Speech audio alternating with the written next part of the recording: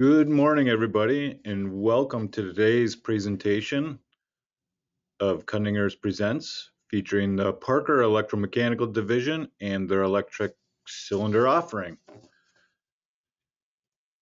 I'm your host, Paul Kundinger. You should see a picture of me there, and in a moment we'll be joined with Adam Thomas from Parker, who will walk us through the electric cylinder offering. We've placed everybody on mute, so if you have a question during the presentation, please use the chat feature in the Go-To Training control panel, which should be on the right side of your screen.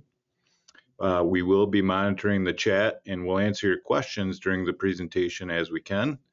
And then there's also time allotted at the end for other questions.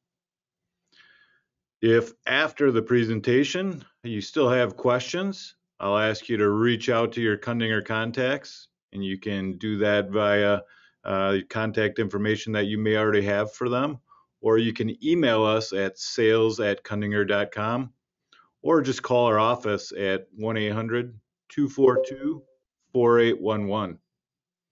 While we are covering the electric cylinder offering today, our team is ready to work with you to develop the best solution for your application and offer you options, whether it be hydraulic, pneumatic, or electric.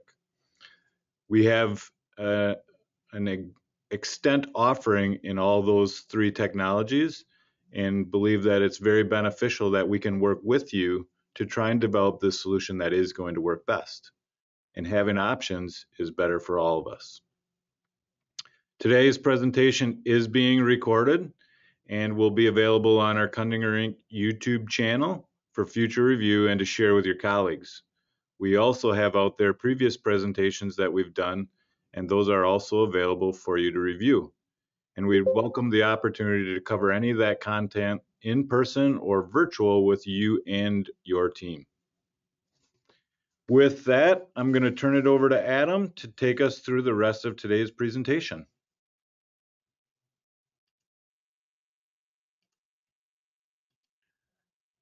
Making you the Alrighty, thank you, Paul.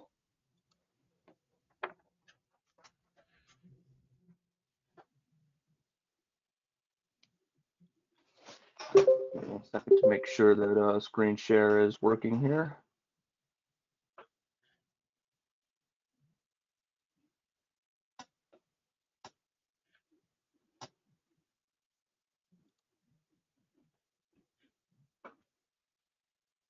Paul, are you guys able to see? I see your screen. It's in presenter mode right now. Okay, 1 second. How about that? That's good. Alrighty, well, good morning, everybody. Like Paul said, today we will be going over the electric cylinder offerings from Parker. 90% of this presentation will be on sort of our flagship product in this space called the ETH. We'll touch a little bit on another product known as the XFC that we kind of reserved for some sort of niche applications where some higher forces or some higher type loads are required. So we'll go through a quick introduction to the product, some of the design features, and sort of an overview of what kind of performance you can expect. We'll go through some of the part number configurations and a lot of the different options that are available with this unit. I'll also go over some quick ideas on sizing, mainly what sort of information do you need to know for me to be able to select one of these products and help you make sure that everything is sized adequately. We'll go over some typical markets and applications, and as well as some other, like I mentioned, some other extensions of these product lines. So the ETH series, ETH stands for Electric Thrust High. This is a sort of a next generation product of our sort of legacy product in the space, which is called the ET, just for electric thrust. This is not just a repackaged type of product. This unit was designed pretty much from the ground up, utilizing the technologies available today. This is an integrated drivetrain and guidance design, meaning we're able to keep things in a little bit of a smaller package and save a little bit of cost by incorporating, making components kind of pull double duty. We utilize oversized ball screws and thrust bearings on these types of units, meaning we're able to get much higher thrust density out of the ETH than a lot of other similarly sized products on the market. And again, this is extremely high force density compared to traditional ball screw type designs. And we're even competing with a lot of roller screw type products with this product. So most electromechanical actuators and pneumatic actuators, all sort of based around the same sort of body, an extruded aluminum cylinder body. It's a smooth body surface, meaning simplified cleaning. We don't have a lot of crevices and cavities on the surface, which can be really helpful in food and beverage, pharma type applications. Oops, sorry.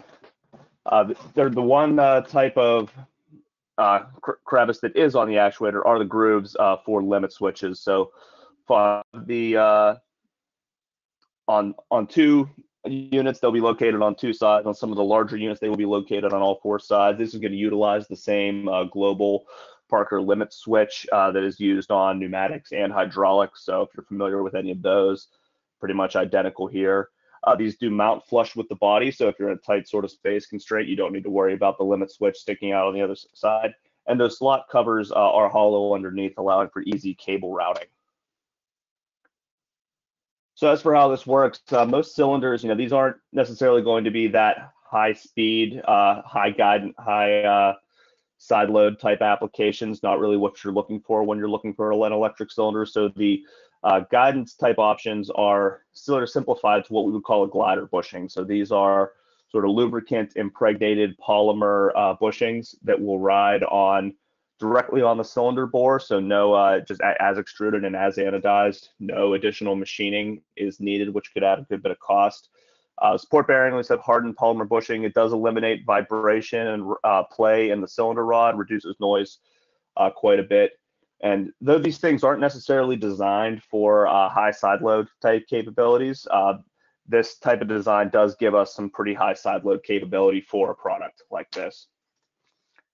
Drivetrains, we mentioned, these are ball screws. It is a class 7 or a C7 type precision in air quotes ball screw, still not as precise as like a C5 ground type screw, but quite a bit less expensive than a screw like that. And then a lot of these, again, these electric thrust type applications, we're not looking for repeatability on the single micron kind of level. This that screw might look a little strange to some of you who are familiar with ball screws. That is because this is a proprietary screw to us. We don't manufacture the screw, but we did design it. We do outsource the manufacturer just to keep the cost down as much as we can. But it is a proprietary unit with a patented ball return, meaning we're able to basically get a what's called a double ball nut in there. We'll have sort of typically double the amount of rollers, rolling elements in that screw than you would see in a traditional screw of the same sort of size. And the patented ball returns, the way they're integrated, means we don't need to add any additional diameter or length to that nut. And what that allows us to do is take the same sort of ISO size bore that every cylinder in this market is going to be based around, and sort of maximize the diameter of the screw itself, meaning we're able to get higher thrust and higher speed in the same sort of package size.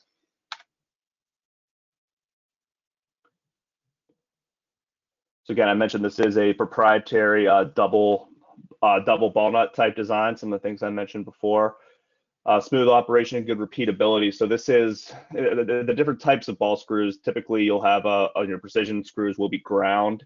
Your less precise screws will be rolled, as in you're just either heating up the material and hot rolling it into position. These are actually screws that we would call whirled. They are machine cut, which means we get sort of we meet halfway between a ground screw and a rolled screw, meaning smoother operation, less noise, and better precision than a rolled screw. I'm sorry, better precision than a rolled screw, more closer to what you could get with a ground screw, but more at the cost of a rolled screw. We also have a patented integrated relubrication system. So what you're able to do in these units is either run the screw to the back of the unit and re-grease with a fitting that is built into the end block, or we can also add a mid-bore lubrication port where the ball nut can be lubricated with the cylinder as is in mid-travel. anti-rotation guide, these are anti-rotate type cylinders, so we're not relying on your payload to be fixed in some sort of way to keep the cylinder rod from rotating. The unit will, if you put a motor on without any load and start driving the unit, the rod will move in and out without any type of rotation. These are maintenance-free polymer bushings. All the guidance options or all the guidance technologies on the ETH are maintenance-free. The only unit that needs any kind of lubrication would be the screw. So I mentioned the support bearings. These are oversized angular contact bearings, meaning the angular contact bearings, which are a lower cost component than the screw, will always outlast the screw. So we're able to sort of maximize the life of the unit, meaning the ball screw itself is the only unit we need to check with life. We're able to get much better loading than traditional, meaning we no longer have to sort of derate the unit based on what the screw support bearings are able to handle. Now these units are put sort of back to back, so we're allowed to get the same amount of thrust in either extension or retraction in this case. These units are probably the highest sealing rating of any electromechanical product Parker offers. Standard out of the box will be IP54 due to the lip and wiper seal on the front of the unit. What it does is keeps contaminants out of the cylinder from the process, or if you have a relatively clean process, that seal is also very good at keeping contaminants generated by the cylinder, such as lubricants or things like that, keeping them in the cylinder itself and out of your work area. I mentioned standard is IP54. We also have the option to put an upgraded seal on the end of that unit and get the unit to IP65, and we'll talk about that a little more later. I mentioned lubrication. We do have these things sort of plumbed through that end block there. You're able to take a grease fitting or a funnel tip on a grease gun and lubricate the ball nut directly with the cylinder fully retracted. Now the idea, if your application is one where you really can't get to that port when the cylinder is fully retracted, we could put a additional port on the actual cylinder body sort of mid-travel, and that's just really just a screw cap you take out and you can get to the grease fitting on the ball nut. And that port can be positioned pretty much anywhere along the cylinder body should you have a space constraint. We do offer parallel wraps on these units as well. These are important, one for saving space if you have an overall length sort of constraint, and also in a lot of clevis type arc of motion applications, you'll need to wrap the motor around the side of the unit. And so you get room for that clevis on the back. These are what we'll call Kevlar type belts. This isn't any kind of a gear drive. So we do get a little bit of thrust duration when we go to a parallel wrap type of unit.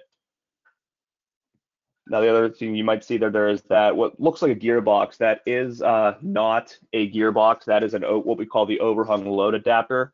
The amount of thrust the ETH is able to generate means the amount of tension that we have to put on that parallel wrap belt is pretty severe. And a lot of motors, actually most motors, really don't have the radial bearings to support that kind of a side load. So we include this overhung load adapter that completely decouples belt tension from the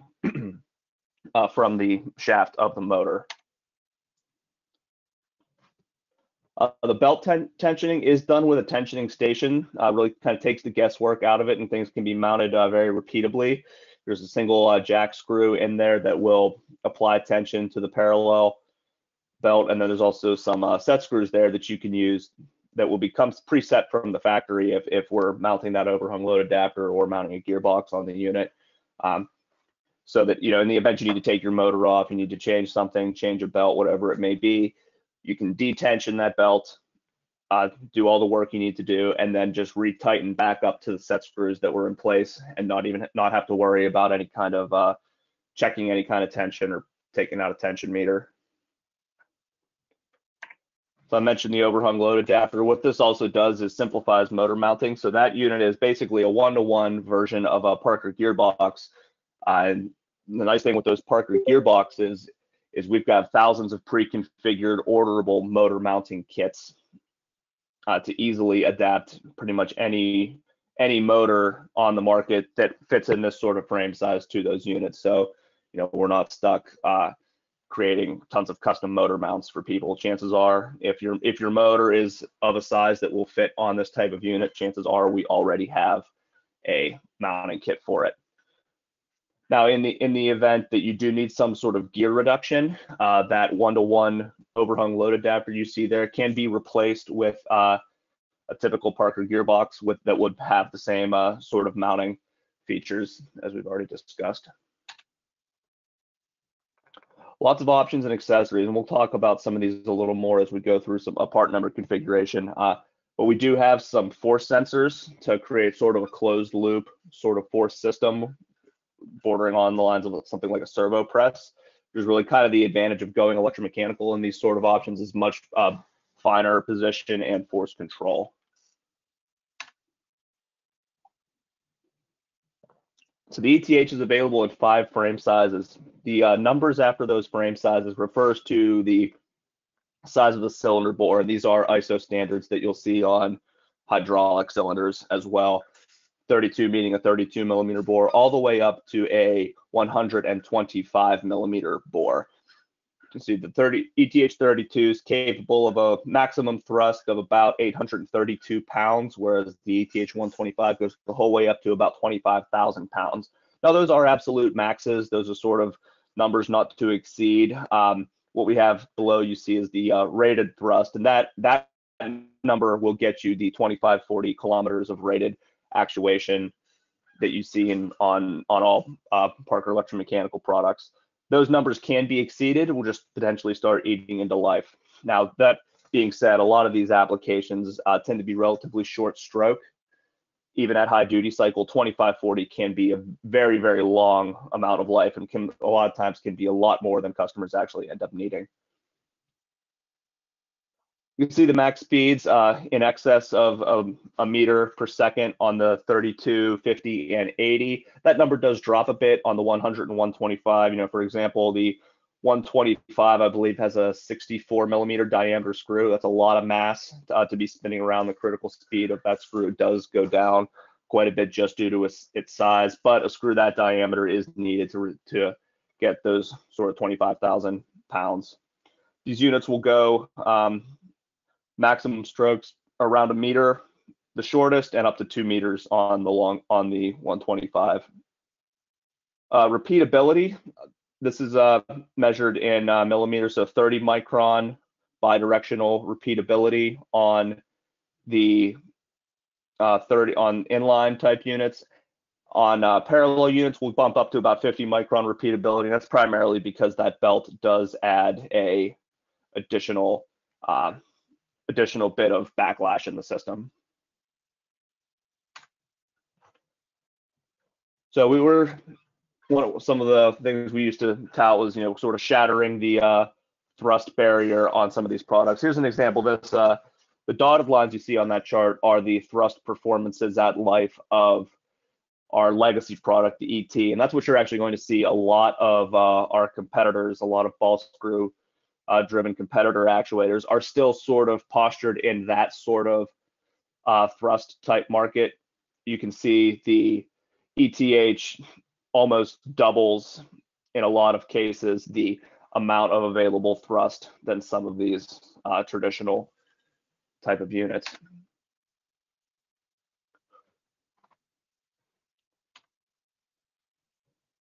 Also at a much higher life. I mentioned 5 frame sizes from 32 millimeter bores up to 125 millimeter bores. The 32, 50, and 80 do offer 3 different drivetrain leads, as in how many millimeters of actuation per revolution of the screw. There are only 2 options on the 100 and 125. The reason we sort of do this, we have what we'll call a fine lead and a coarse lead. The finer leads are much lower linear speed, but offer a much greater mechanical reduction, mechanical advantage for the motor. So meaning you have some inherent gearing built into the system. They're also higher, tend to be higher thrust type units as well. The coarser leads do offer you some higher speeds, but the motor will not see the same sort of mechanical advantage, so some gearing may be necessary.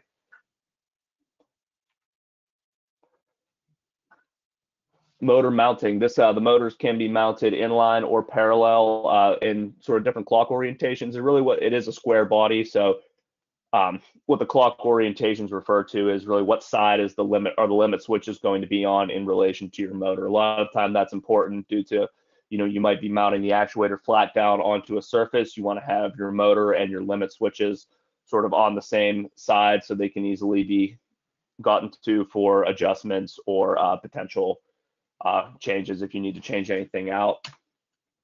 Lubrication boards we discussed already. We have the integrated lubrication port, which is standard on almost on every cylinder. Drive the set a lubrication program in your controller, run the cylinder the whole way back to the end block, butt it up against the bumper in the back, and be able to grease the system with a typical grease gun.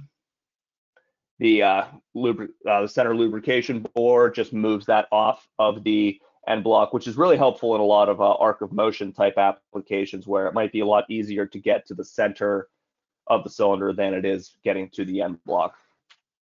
Adam, we had a question come in right there in the chat on, are the clock features in relation to the face mount? I believe I asked that correctly from Carl. Yeah, that will also influence the orientation of any type of mounting options you'll have. I'm not sure if I'm answering that correctly.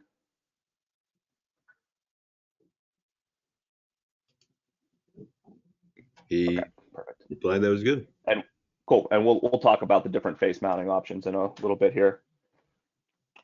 So for motor mounting, these units can be ordered with what we call our express motor options, meaning the unit will come with a motor already mounted from the factory. And these are sort of what we'll recommend for if you want to do just a quick and dirty type sizing. These units can be sized, XP units can be sized entirely out of the catalog, including sizing the motor as well. We have kits for Parker motors, mounting kits for Parker gearboxes as well. A lot of these applications do require some pretty high thrust, which requires some pretty high torques for the motors, so some gearing might be necessary to avoid having to put a massive motor on these units. And we also have what we'll call our non-standard motor mounts, which will cover a variety of motors on the market. Yaskawa, Allen Bradley, Siemens, any of the typical motors you would typically see. Chances are we already have a mounting kit for it, and chances are it is already a catalog item and won't require any kind of customization.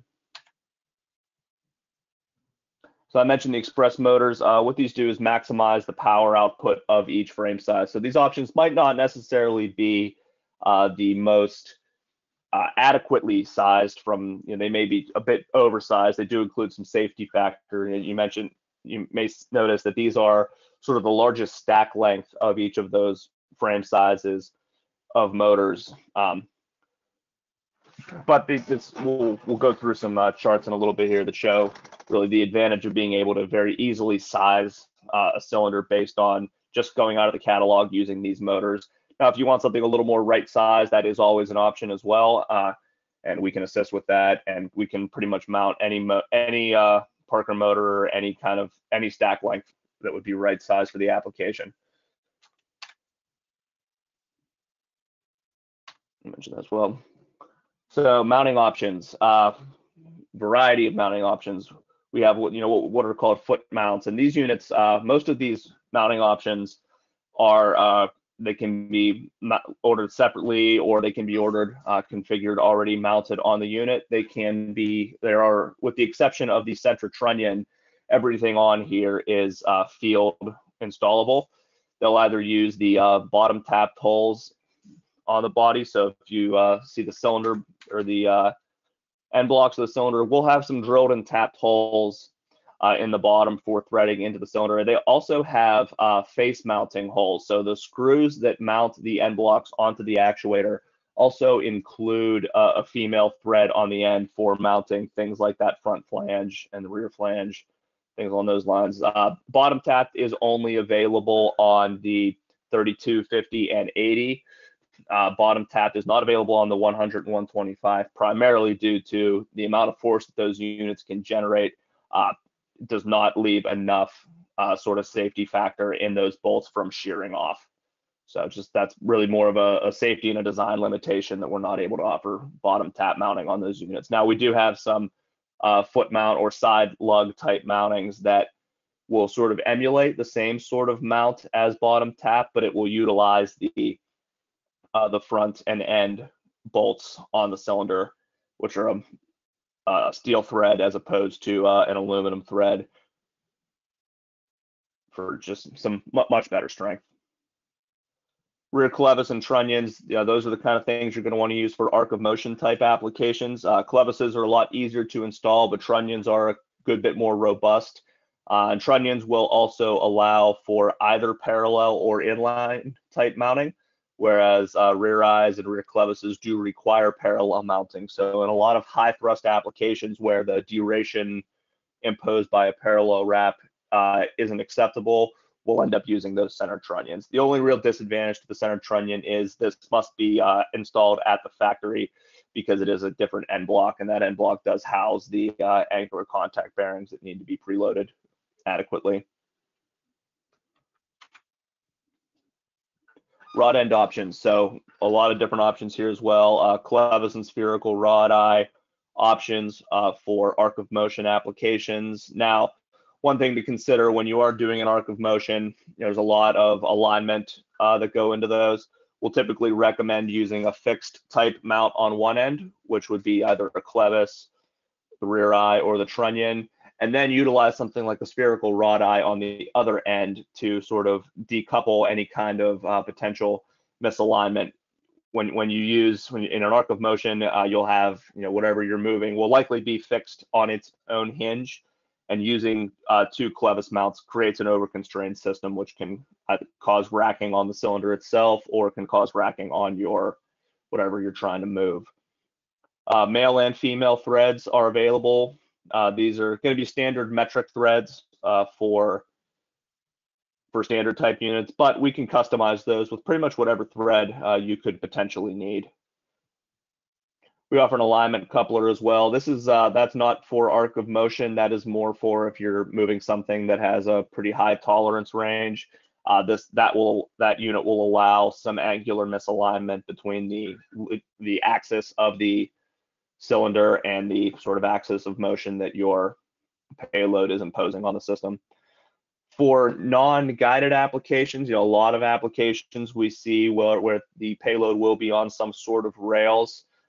The cylinder is utilized in a thrust-only kind of application, which is really what these units are designed for. But in the event you do have some sort of offset loading, the cylinder is unguided, or you need some sort of high level of side loading, or some sort of torque being applied to the cylinder rod, we do offer a linear guide module. What this is linear ball bushings on steel rods. This unit bolts right onto the front of the actuator. It is field installable, though you will lose some stroke just because of the length, whereas if you can order it from the factory, and if you specify 600 millimeters of stroke, for example, you will still get a full 600 millimeters if that unit is sized for it and installed at the factory. So strokes, we mentioned these units are available up to around 2 meters on the longer units, and up between 1,000 millimeters on the 32 and 1,600 millimeters on the ETH80. We have these in what we sort of call our preferred stroke options. What this means is, we do sell quite a bit of these cylinders, and these are the lengths that we will stock pre-cut screws and extrusion bodies in for quicker ship options. Now, that being said, a lot of times these strokes might be a little more than you need, or they won't fit in your sort of space constraint. So these are also available as standards, ordering in 1 millimeter increments. Now, there are minimum strokes on these units as well, and that is one limitation of that proprietary double ball nut design. Anything underneath 50 millimeters on the 32 and 50 and 200 millimeters on the 100 and 125 means that the rolling elements will not make a full circulation through the ball nut. and which meaning when you do any kind of relubrication, you are not getting lubricants all through the unit, which can cause for premature screw type failures. IP rating. So those aren't aware, IP stands for ingress protection. So the first number is your protection against the ingress of solids. Your second number is protection against ingress of liquids. So for example, 54, meaning sealed from solid debris. There is a size, a particle size, they do rate that on that I don't remember off the top of my head right now. 54, 4 meaning protected against sort of light splashing. So, if you have sort of indirect splashing on the unit from something like machine coolant or something like that, IP54 is going to be plenty. IP65, we have a couple preps rolled into one here. 65 meaning we're basically completely sealed against ingress of any kind of dust, and 5 meaning sealed against low pressure spray. We're not talking high pressure washdown type applications that you would see in IP69K for like meat and poultry handling. But these units are typically can be good enough even for some outdoor external mobile type applications. Still not as high as like a 67 or a 69K, but quite a bit higher than anything else we offer. That the 65 as standard will also come with an epoxy coating, and what we sort of done there is rolled both IP65 and a corrosive environment prep into one. So anytime you have any kind of environment where you'll have chemicals that are corrosive or caustic to anodized aluminum, you'll want to use that epoxy coated option. If you only need the sealing, that's fine as well. We can just use the seals and forego any kind of epoxy coating. The problem with epoxy coating is the unit is fully built and then is sent out for coating, meaning everything is sealed and really nothing can be removed or serviced at that point. So if you don't have a caustic environment and don't need the coating, we typically recommend to go without it. It will save some cost. Let's talk for a minute about sizing, what we actually need to do to go through and select one of these products. Obviously, you're going to need to know your required force. And typically, we'll say we want to know what sort of force you need at different segments in your move. This can be a bit of a departure from the way that a lot of hydraulic systems are sized, which is basically give me a linear speed and give me your max force so we can go from there. You can do that on these type of cylinders, but what you end up doing a lot of times is oversizing. So we really never want to size based off of peak force. We want to know sort of what are the forces you need at the different segments in your move. We're going to use that to back work the root mean squared force. That's what actually goes into your life calculation. As for move, we really prefer to figure out what the distance is. Start with something like a cycle time. The amount of distance you need to move and how much time do you have to do it, as opposed to just going off of a speed. For example, 1 meter in 1 second does not equal you having a speed of 1 meter a second. We need to factor in acceleration. And if we have the distance and the time, what we can do is actually play some games with varying our acceleration rate or figuring out what our acceleration rate should be to either keep the linear speed a little bit lower or potentially have the speed a little bit higher and keep the acceleration lower, which will actually end up affecting your motor sizing as well. Side load, really only need to know this if we're in a non-guided or a non-pure thrust type application. So, for example, in an arc of motion application, if you've ever done the statics and the physics on one of those are fully pure thrust type applications. We don't need to worry about side load. Side load, it can be a little non-trivial to calculate. So what we do include some charts in the catalog, basically saying what's your stroke, here's your maximum side load. I mentioned the thrust curves for express motors. What this sort of allows you to do is figure out what is the amount of thrust I'm using, how much speed do I need. We can come to this chart and figure out, is that going to be acceptable for, in the green, that's what we'll call continuous duty, 100% duty cycle. Up in yellow, that's sort of the intermittent range. So, if we have, like a 50% duty cycle or so, we can potentially operate up in that yellow range. What this chart means, if you can find your point on that chart, if you're falling in any of these areas, you'll be able to select the cylinder with one of those express motors we mentioned before, and that's it. You're done. You don't need to do any really further sizing. Now, if you're not using an express motor, what we do have here are sort of the hybrid speed thrust graphs. So you can figure out, here's the amount of thrust I need, and also how much speed you're looking at in millimeters a second. Again, sort of simplifying some of the things I mentioned before. You will potentially oversize using some of this stuff, but if you're looking for sort of a quick, let's get up and running speed kind of calculation, a lot of machine builders, everything is really about speed. Let's get it done quickly. Let's get product in-house and ship the machine.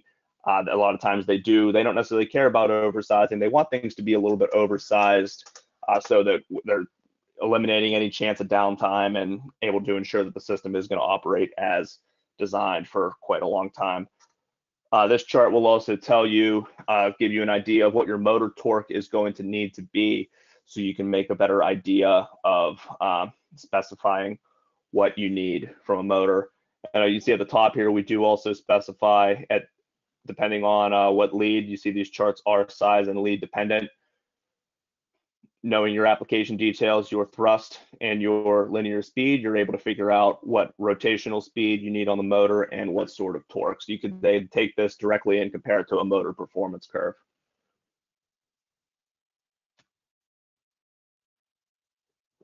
Let's talk about some potential applications. These units excel in thrusting apps. Any place you would have put a sort of medium duty hydraulic cylinder or a pneumatic rotted cylinder, you can put one of these units no problem and get some better control as well. Reach and retract, so these units inherently are telescoping. So you're able to reach into your work area and then retract from your work area while you have other things going on. Also ideal for fluid power conversion type applications. So some advantage over typical fluid power cylinders, much higher level of control. We're able to program positions and move profiles, so we know exactly what our accelerations are going to be. We can operate a little more on the edge, pushing sort of right up to what the application details need to be, not really having to guess at, are we actually getting the speed that we're specifying. Compact power supply, you're looking at typically, you don't have a large hydraulic power unit sitting anywhere. You don't need to worry about hydraulic lines, any type of fluid spilling. And typically for your hydraulic power unit, you're going to have a large VFD to run the motor on your pump. The drive for that servo motor will be able to fit most likely in the same kind of space that HPU VFD was sitting in. So you're not necessarily saving much in your electrical cabinet, but you're saving a ton of floor space by not needing to have a compressor or a pump sitting anywhere. These sort of units, when we talk about fluid power conversion, we're not talking the 100 to 300 ton presses that you see in a lot of places. That's just really not what these things are designed for. And electric actuation can get pretty cost prohibitive at those sort of units. What we're talking about is the 70 bar or 1,000 PSI type applications. So you can see just general ideas on the at a 100 and a 125 ISO bore size, that 70 bar or 1,000 PSI will get you on a 100 about 55 kilonewtons of thrust, whereas an electric cylinder will get you around 56. Just an idea, not using that as a look, electric is better from a thrust perspective, not necessarily, but we are able to compete in the 70 bar and 1,000 PSI type hydraulic market, sort of what we call medium duty. Heavy duty hydraulics are still kind of not really where you want to be considering electric yet, just due to things like cost. Some primary markets, we use a ton of these in automotive, including tire and rubber. Food packaging and processing, we see a lot of these units primarily because of the clean body type design I mentioned before, and the higher sealing. A lot of food and beverage type applications require higher levels of sealing. One, because you want to make sure you're not getting contaminants into food, and because you do need to be able to clean these units, and they do need to be able to stand up to that heavy type of cleaning. Same thing with packaging machinery. That sort of also jumps in with food and beverage. Aerospace, if you've seen any kind of simulators, hexapod type simulators, where we're trying to emulate what sort of forces and orientations a pilot would feel in the air. We've put a lot of ETH units into those kind of applications, and they're really ideal for those kind of applications because we can get much better degrees of coordinated motion than you can with fluid power. Push to force, we've got servo motors on these units. We're able to really create the servo loop around force, creating sort of what we mentioned about a servo press. Tube benders, we've done a lot of those as well. Clamping assembly fixtures too are a lot of work holding and machine tools. We've seen a lot of these units there and those type of things as well. And here's an example. We mentioned using these in sort of reach in, reach out applications. Here's an example where we're using a rodded cylinder with a rod guide in a gantry type application, being able to reach in and out of the work area, moving in and out. I did see that one question come through, very good question. These units are also available with ATEX explosion proof ratings. So if you have, I believe it's an ATEX class 2, no, I'm sorry, I don't remember the designation off the top of my head, but it is rated in explosive gas type environment. So we do use these units quite a bit in things like oil and gas and chemical processing. ATEX ratings, as you could probably imagine, can get pretty difficult. There's a lot of stuff to consider. So, will require a lot of additional detail from you at that point. But we're able to supply an ATEX rated ETH cylinder. A lot of people don't realize the ETH itself. When you're purchasing, say you're purchasing it without a motor, that unit will still require a ATEX rating. Any kind of mechanical actuator is a heat generating item. So ATEX ratings are required. We also do have what's called the EX series explosion proof servo motor that we can pair with this actuator as well to create a full ATEX rated solution. So if anybody has any of those, that's not something you can order as a standard. Like I said, there's a lot of stuff we need to look into when those come around, but yeah, definitely reach out. It is a capability we have. So here's another example. We've used these a lot before in test type fixtures. You see this is an automotive test where we're testing the actuation force of some switches in automotive. I mentioned this is a real application. This is a picture of a customer's device, obviously used with their permission. This is what's called a hexapod, used in a simulator for training I believe for the U.S. military. This is sort of, oops, come on video, there we go. I'm not sure if the video is going to work, but this is sort of what I call the cool ETH application. A lot of these are used in entertainment and performance type situations. So this doesn't look like the video is going to work today, but this was used some of those mega concerts that they'll spend 3 days setting up for at football stadiums. These were moving up and down, from horizontal to vertical, these 30-foot tall platforms that people like Cirque du Soleil or something might use.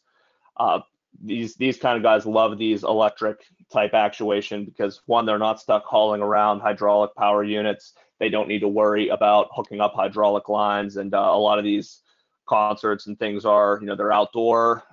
They do need to worry about EPA regulations on what they need to do if there's a hydraulic spill. In this case, it's plug in your cables and you're done. Ease of setup and tear down. We've sold a lot of ETHs into the entertainment industry.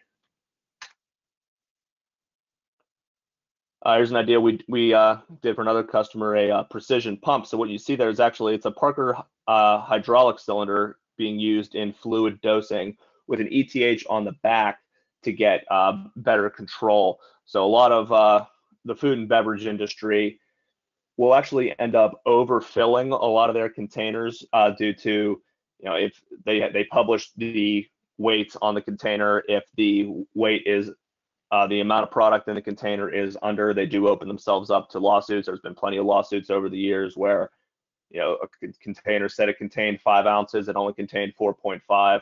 So just to mitigate that, they will overfill, because a lot of these units, as a lot of food products, as things potentially dry out, the weight goes down. So they will overfill, but they want to make sure they're accurately overfilling, because overfilled containers means potentially you're potentially wasting money. If you're overfilling your overfill. So we've done a lot of precision dosing type applications. Here's another example. This was for packaged pepperoni, the same sort of thing. And that unit you see there, that is the IP65 epoxy coated cylinder. They did go with that in this case due to this being kind of a wash down. Now, again, this is not a full IP69K AAA FDA rated kind of unit. This was at this point, food is prepared. We're not dealing with raw meat, so we're not dealing with high temperature, high pressure wash down, which is really not what these units are for. This is not IP69K. But in these kind of applications, the 65 with 65 sealing and coating is more than adequate.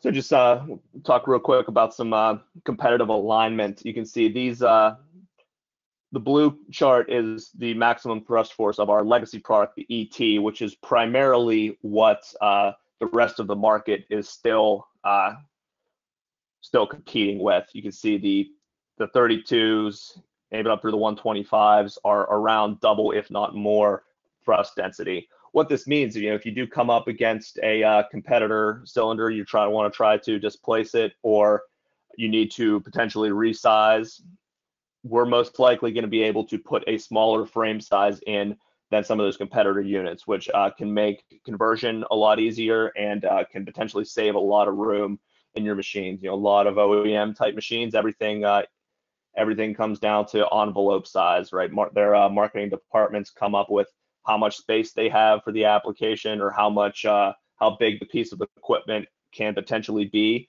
for the market to accept it. So a lot of times being able to be right sized and save as much space as possible really is key. Again, mentioning with ET, just some more charts showing you some of those thrust details.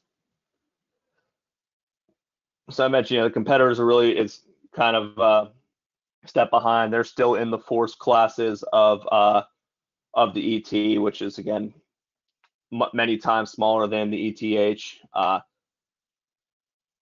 This is really, again, due to the oversized ball nut and the proprietary nature of it. We don't have a lot of dead space in that ball nut. There's not a lot of space for things that aren't actually generating force. There's meaning all of that dead space is able to be used to add either more rolling elements or a larger diameter screw to get much better thrust performance. Where things really come in, where the ETH is kind of postured to compete, is against packaged roller screw cylinders. So for those who aren't aware, roller screws, it's a relatively new screw technology, a planetary type roller screw, where as opposed to taking a screw form and putting rolling ball bearings around it that recirculate, what you do is you wrap planetary rollers around the screw. And if I have two equally sized screws, one is a ball screw and one is a roller screw, the roller screw is going to outcompete every single time. Just we have line contact in a roller screw versus point contact with the elements in a ball screw, meaning the roller screw one has a lot more force area, a lot higher stress area in the same amount of space, and it is able to take things like rougher duty impact loading. Ball screws do not fare well against impact loading. That being said, the way we've sort of sized these units and the way we've designed those screws to sort of maximize the amount of screw we can put into a size bore means we're able to compete with and be pretty much equal thrust or higher thrust on a lot of roller screw type applications in the same sort of size. Primary advantage here with sticking with a ball screw, if you can, is roller screws are expensive. They're difficult to manufacture. A lot of times the screw itself can be 6+ months lead time. There's only a handful of manufacturers in the world that make these things. But you can see and the primary advantage, again, if you have impact type loading, you're going to need a roller screw for like short, quick moves where things won't be able to recirculate on a ball screw. Roller screws will be superior there. But in a sort of if you take all that away, you don't have an application that requires that. You can use the same mechanical wear equation for roll screw and ball screws, same L10 life, and you will be able to calculate and see that these products can potentially, and for packaged actuators of the same size, the numbers don't lie. These products can be basically interchangeable. That being said, we do also offer a roller screw product. This is the XFC, the Parker Extreme Force Cylinder. This unit sort of begins in thrust where the ETH stops. So the ETH goes up to 125 millimeter bore size. The XFC goes up to a 190 millimeter bore size. We kind of keep this product as we'll call it a last resort. Everything I mentioned about roller screws, long lead times, higher prices, is definitely apparent when you start looking at these units. So again, we will sort of save these for when we need sort of forces that the ETH isn't capable of generating. So it is an all steel construction. It's a tie rod type cylinder. The amount of the forces that these units are able to generate would rip the end blocks right off of an aluminum type cylinder without tie rods. Again, this is really meant to be sort of a direct drop in for heavy duty type hydraulics. So the tie rod design and round steel bore is kind of what that market is looking for. Again, rollers, 6 frame sizes. So there is some overlap with the ETH line, primarily for things I mentioned before, like short, quick moves and impact loading. The main differentiators are this unit uses a planetary roller screw, and when it comes to a parallel wrap, we're no longer using a polymer Kevlar belt for that wrap. This is now a steel gear type wrap. And the XFC 190 will get you about 80,000 pounds of max force. So, almost 4x what the largest ETH is able to do. Again, these can kind of be niche products. I mentioned these units are considerably more costly than the ETH. Typically, they will be used in areas where hydraulics just flat out cannot be used. You have applications that cannot tolerate oil, cannot tolerate having a large hydraulic power unit. This is where you would consider something like the XFC, but just be aware, again, they are higher lead time and they are much higher priced. High capacity nuts and oversized angular contact bearings, similar to what we did in the ETH, though if you might have seen in this cross section here, the XFC utilizes 4 angular contact bearings as opposed to the 2 in the ETH. Again, primarily just because of the amount of force that unit is able to generate. If we were to put 2 angular contact bearings on it, those bearings would be larger than the cylinder itself. So we've gone with 4 to try to keep the size down. So the steel body means these things are very stiff and leak free as well. So these typically will still be an oil filled type unit, oil bath, just because of the nature of cylindrical rollers. They are not recirculating. It's harder to circulate lubricants through them. So we'll do a grease filled or an oil filled type solution. But the seals on these units do mean you won't have any kind of leakage.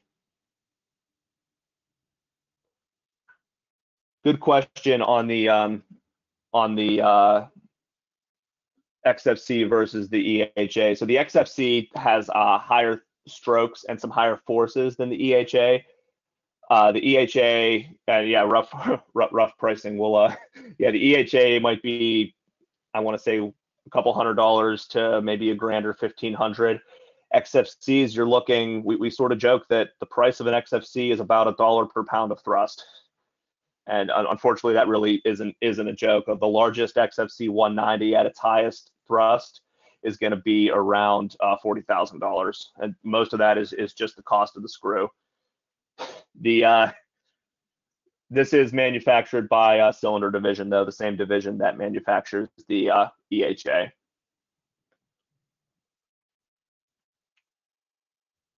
Same sort of ISO tie rod design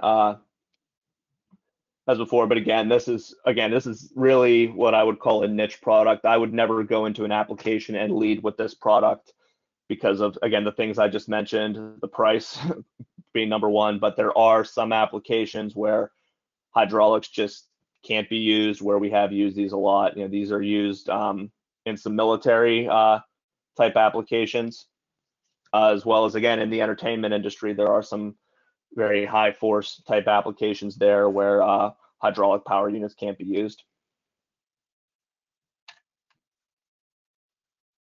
So again, when to consider, you only want to consider this in high impact forces and forces higher than the ETH 125, and when just the concept of hydraulics really aren't acceptable in the application. The ETH does have some higher speeds than the XFC due to the larger screw leads, and the XFC is higher cost than the ETH. Still a good solution when you need it, but if at all possible, we try to stick with the ETH. That's what I have prepared. Are there any questions, some questions I may have missed? All right. Thank you, Adam. There were a couple of questions, some typical ones that always come in via the chat. Where are the ETH manufactured, and what would be an average lead time? Yeah, so the ETH is a Parker Global product, so it is manufactured in multiple areas around the world.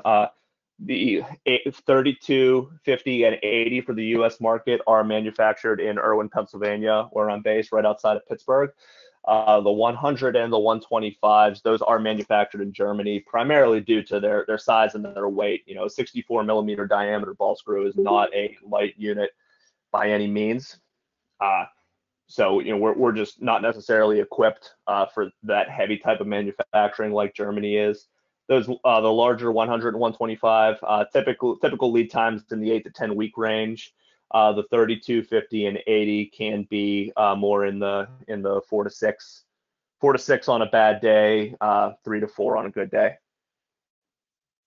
Okay.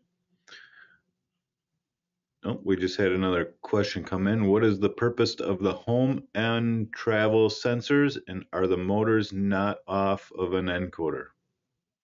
The motors are off of an encoder. So limit switches are kind of one of those things. Some people use them, some people don't.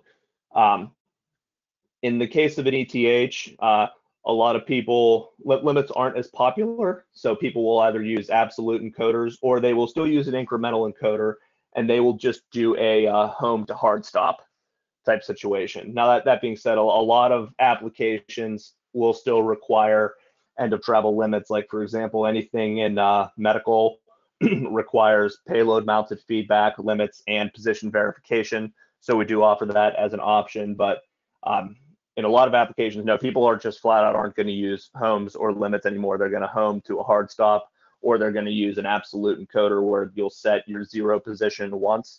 And as long as you don't take the motor off of the unit and rotate the motor or change any position, even in a power down and a power up, you're still going to know exactly where you are.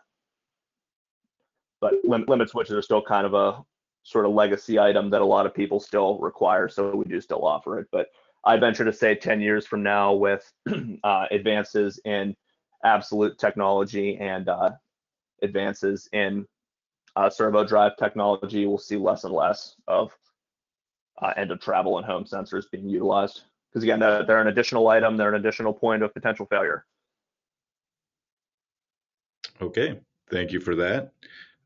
Just a quick note, in the materials section of the control panel, I did upload the ETH and XFC catalog. So if you want to grab that before you log off today, that's available there. And there's also a link to parkermotion.com. That would be the website where Parker Electromechanical Division houses a lot of their information that's available online.